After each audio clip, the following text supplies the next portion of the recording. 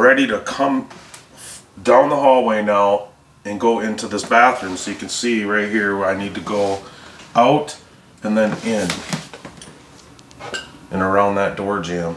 Okay, so there is no right or wrong answer to which direction you install the plank into a bathroom. Now in this particular video, I'm showing you the bathroom that we're installing. We're actually flowing the plank throughout the entire house, coming into the bathroom now from the hallway, and the plank is going to be running parallel to the tub. Now if you have a situation where your plank is going to run perpendicular to it, or maybe that's how you want to install your plank if you're doing a standalone bathroom, I'm going to share a couple tips with you right now on how you can achieve this and get a really nice looking joint all the way along the side of the tub to be able to caulk it at the end. So every plank has a locking system. We have the groove and we have the tongue. You always want to try to work away from the groove, and this is where my groove actually is, so I would work away from it. I actually should be starting down here working towards the tub. I always like to work away from the tub so you can maintain your cut. So no matter which way the locking system is going, always start at the tub. Get your 1/8 inch gap so it's nice and pretty the whole way, and then finish your other cuts this way. In a previous video that I just released last week, I shared with you how to prep a bathroom for a vinyl plank installation. I went through a lot of tips that, well, questions that I get all the time about from DIYers just like you, where people ask questions and wonder what they need to do. So I went through a lot of different things in here. You can see here I'm showing you how to prep the bathroom using a patch that you can buy.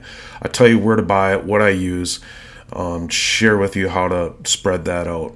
And I also talk about going around door jambs where we cut away some sheetrock there to really help with the plank. I also talk to you about if your floor is higher in the bathroom, what you need to do to demo that floor out and to get rid of the million staples that are underneath it.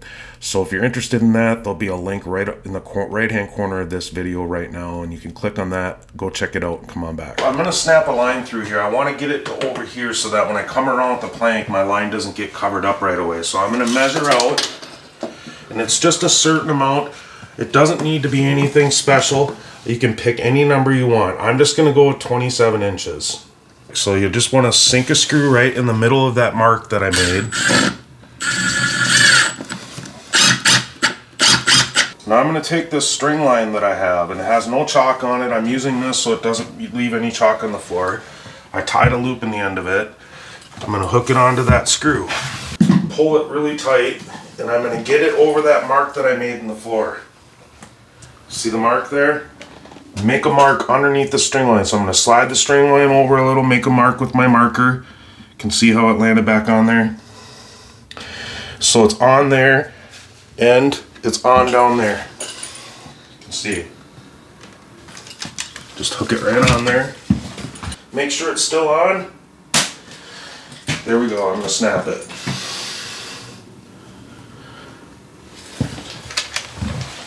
Now I'm going to take a couple of scraps and I'm going to hook them onto this floor. Now the most important thing here is that we don't want to line up the plank that we're going to put right here now with this butt joint. I'm just going to use a full piece. Now I'm going to hook onto these scraps. I'm leaving my expansion joint. So I need to cut a little bit of this off to make it all the way. Now, a quick way to do this is you can see the locking system are both going the same way. That's how this would go in. If I turn this, reverse it like that, slide that all the way where it needs to go, and now you see the locking system right there. If I make a mark right where that locking system ends and cut that piece right there, that is going to leave me my perfect expansion joint.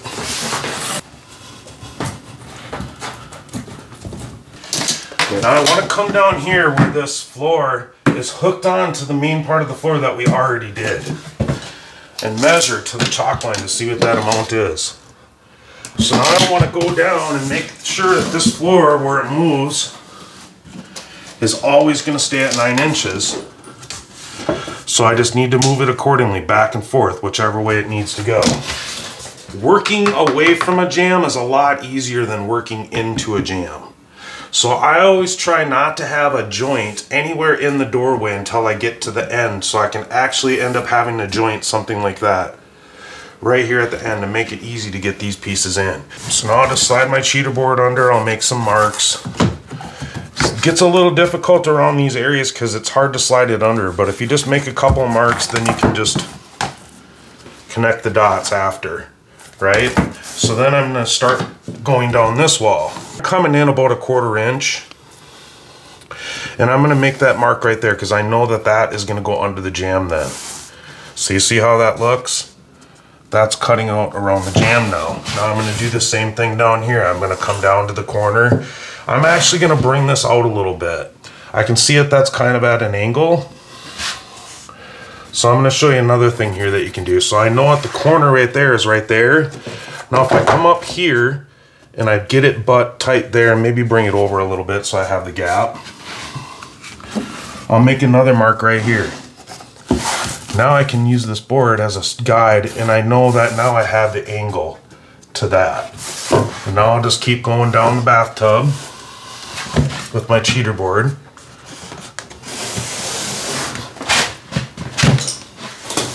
Now I am only leaving an 1/8 inch gap. I still need to mark this side of the jam. So let's do that real quick.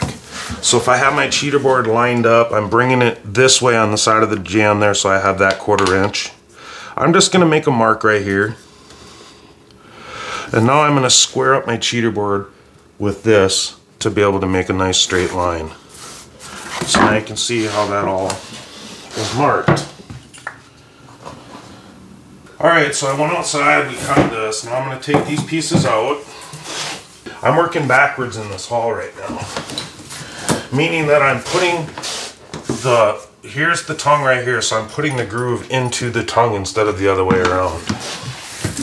So it makes it a little more challenging, but not too bad. But just gonna get this piece in place. I have a pretty big gap there. I think I want to go that way a smidge. Alright, so I'm gonna slide this one that way just a smidge. I'm actually not going to put this piece in yet. I'm going to take this piece and put it off to the side until later.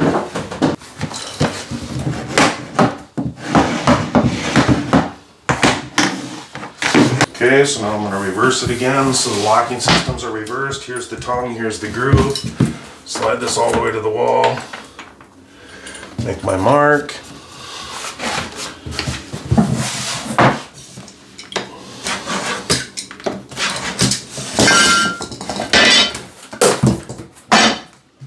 For me, this is a little more difficult because I have a radiator here.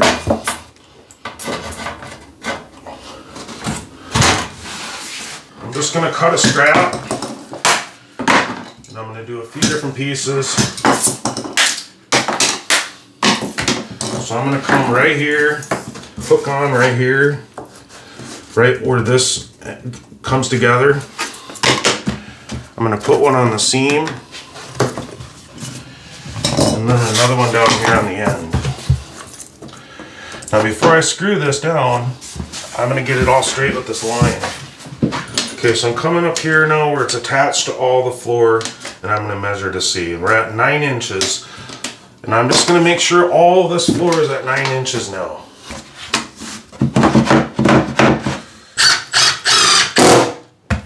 And this piece right here is going to be super easy to put in at the end.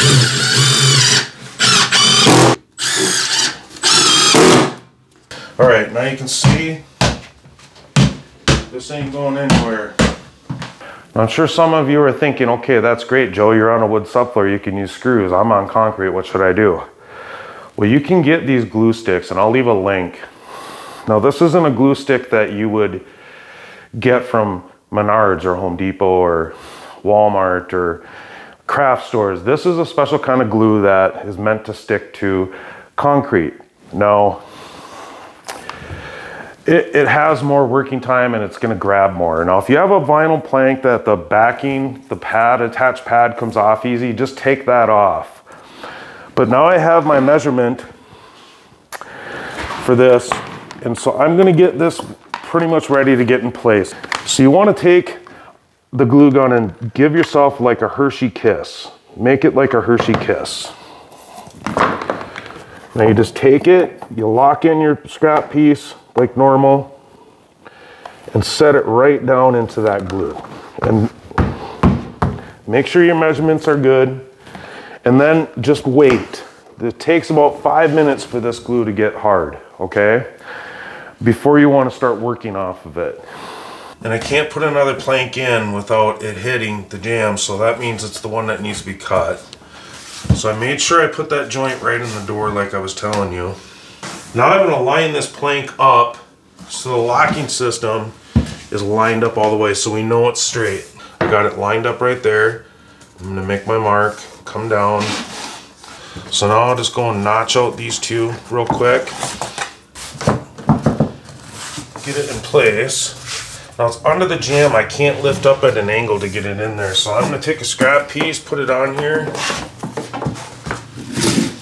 And then I'm going to get that in, but I'm going to make sure that these joints are flush with another so that it doesn't damage anything. Okay, so I got that all together. I'm trying to get it up on top of the locking system to get it started. Good? Yep. So I got a situation here where if I put this plank on top here to cut in this piece right here, I have to keep it on the door jamb, so I'll be a little shy there.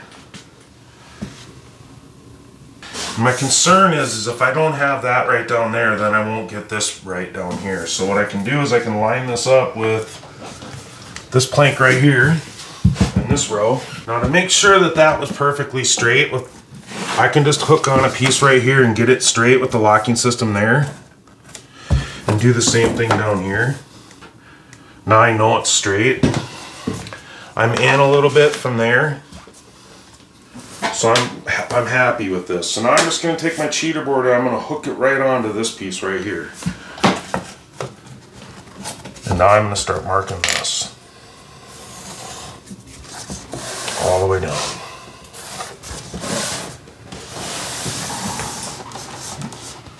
So now I can line up these two locking systems perfectly, slide this to the corner, past, you see how I'm a little past there?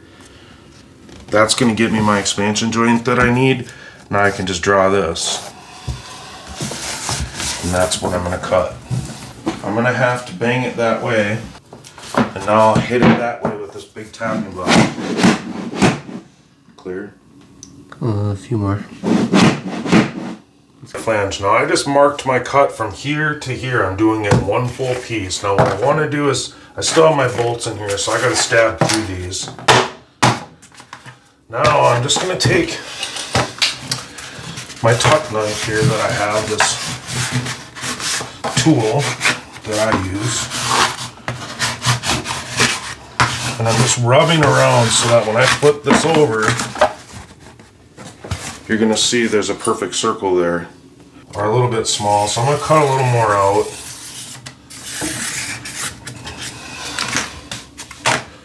Okay, so there's a little about a 1/4 inch, maybe a little more. That's fine. That's how we're going to leave it.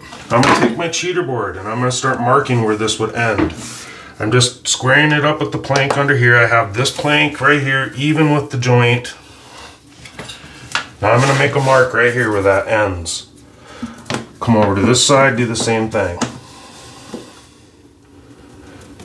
And now I'm going to mark where that would end. Now I can just draw this with my marker.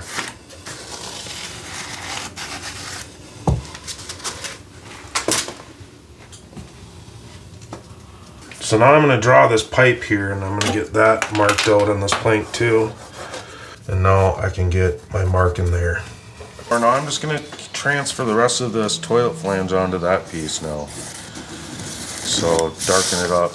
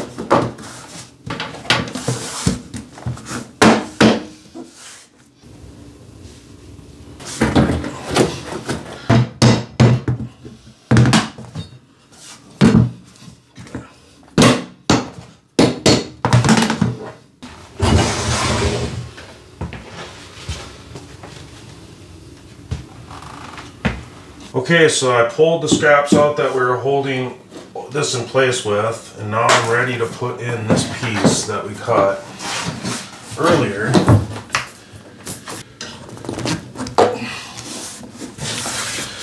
Alright.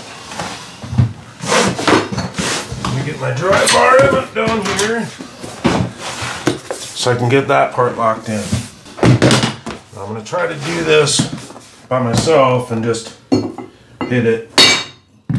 There we go. Did a nice little tap, got in there. I'm going to pull this out.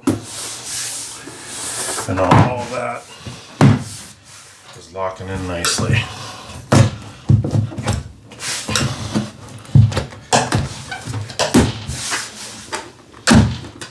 Alright, so I don't have much of a gap there. You can see it's just it's a little less than an 1/8 inch. You can see that, which is fine because I put a good expansion gap over here. So if we're a little close here, that's fine. We want to caulk this and make this look nice. Okay, denatured alcohol is what I like to use to clean the marker off the floor that I had. And then I went along the tub and I cleaned off any marker that I might have had there and just cleaned it up with some denatured alcohol. Start putting this tape out along, just nice and slow, right along the edge of this tub. I'll even cut it, make smaller pieces just to make it a little easier. Follow along where I made my cut. Just take your time with this blue tape. Make sure you get a nice consistent looking joint all the way down. Now I like to use Alex Plus. This is a acrylic latex caulk, plus it has silicone in it, so it has flexibility. I like to use this because it's easy to work with. It's not as sticky as silicone, and around tub areas you know how dirty these can get. I work the caulk in real good, and there's times where I even add more. Just be sure that you get a good amount of caulk in here and smooth it out with your finger. You could even use a caulking tool or a sponge. Now you can see how I kind of left a little bit of extra tape at the end there so I could grab this. I overlapped the tape so when I pulled it all would come up together at once, and it leaves a nice bead here. So that's how I like to caulk a tub. Well, there you go. There's a lot of tips that I shared with you in there. Let me know if you have any questions. If you're looking for some personal coaching, you can check out my website. I'll have a link below, Laminate University. It's for vinyl plank or laminate installations. So go check that down there below the video. Hey, I just want to thank you so much for watching this video. If this video helped you at all, or any of my other videos, would you hit that like button? I'd really appreciate it. If you haven't subscribed to my channel yet, hit that subscribe button and hit that bell if you want to be notified when I release more videos. I have a lot more content coming out, guys, in the very near future here. Be checking. We just got done doing a complete house installation, and I have went through every area of the house to be able to help you through your installation. So check out those new videos that are coming out. Hey, I hope God blesses you and your family. I'll be praying for you. I'm Joe the Tender. Thanks for watching.